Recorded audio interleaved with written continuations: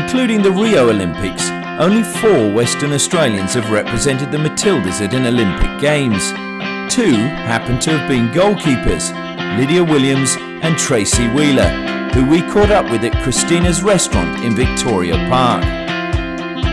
The first question we're asking everybody is, was football always your sport, or were there other sports you played?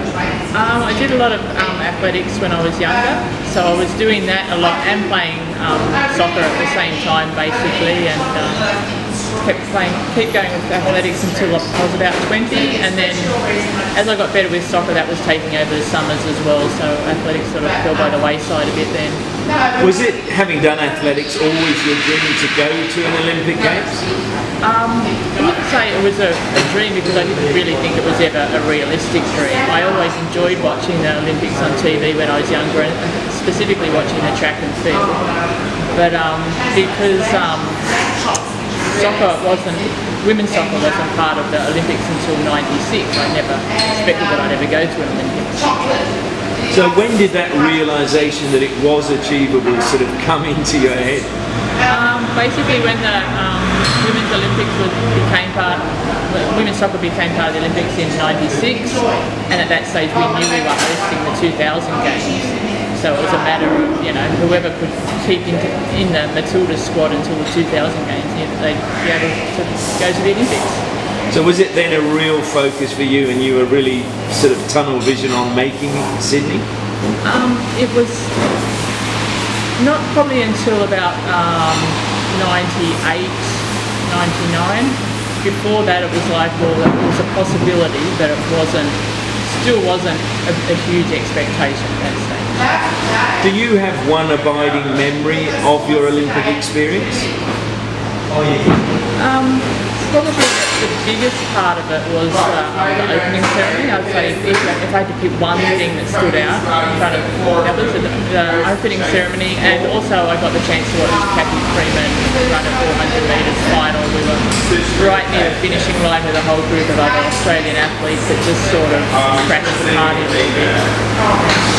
Now there is the saying, once an Olympian, always an Olympian. When does that sink in, and has it sunk in with you now, or does it only sink in every 4 years? It does sink in probably a bit more every 4 years when something comes up, and recently my niece went to school last week and she told everyone that her auntie was an Olympian, and I went and picked her up that day, and the teacher wanted to come and meet me, and suddenly I was the flavour of the month. So yeah, it certainly comes to a fore every 4 years. Yeah.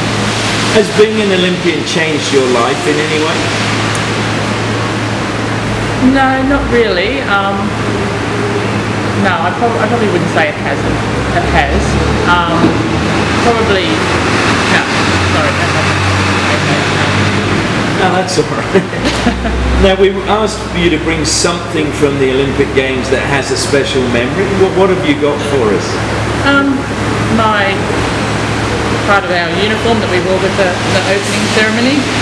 It sort of, to me, symbolises the fun of the Olympics, and what a good time everybody has there. And it's although everyone's quite serious about their events, they're very excited to support other athletes and be part of the big party, I suppose.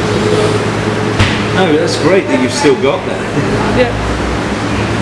Now, we're in Christina's restaurant in Vic Park, and when you're an elite athlete you have to watch what you eat. Was that a problem for you, or were you able to still eat pretty much what you liked, or was there something you craved and you hoed into once the games were over?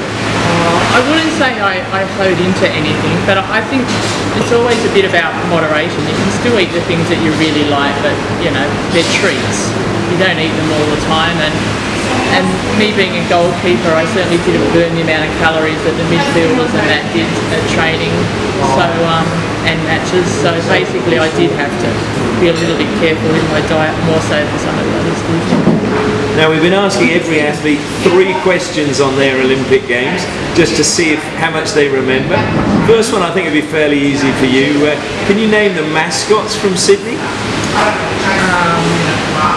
Millie, Sid and Ollie. Absolutely correct. Do you know what animals they represented or not? Lily was the echidna.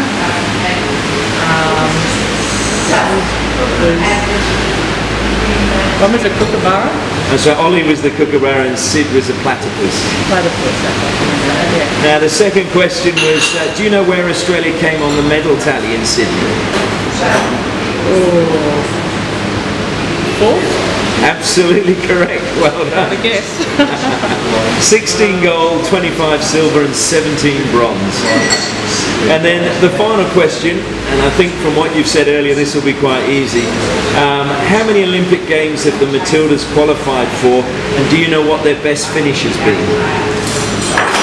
Well, we played in Sydney, but we didn't qualify for it. We only qualified as the host nation. Qualified for Athens in 2004, and then we qualified for Rio in 2016. The highest place, well, probably Rio. It was actually Athens. They finished 5th in Athens. Did they? Yeah. Oh, okay. I couldn't remember whether they got out of the group or not. Group stages or not. Yeah. There you go. Well, Tracey Wheeler, thank you very much for sharing your memories. That's okay. No worries.